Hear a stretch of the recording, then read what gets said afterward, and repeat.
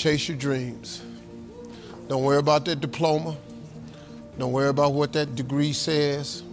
It ain't got nothing to do with your life, really. Unless you went to school to be a doctor or a lawyer. You don't know, because that degree is a little unfair. Because they ask a kid at 18, 19 to make a decision what they want to do with the rest of their life. They don't even know who they are yet.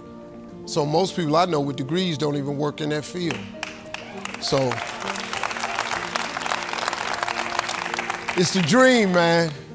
It's the dream that's gonna make your life what it is.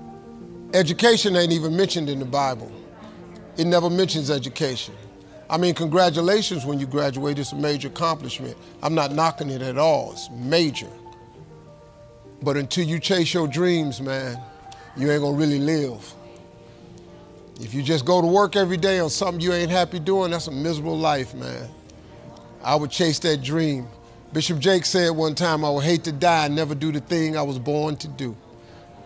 I just wouldn't want to do that.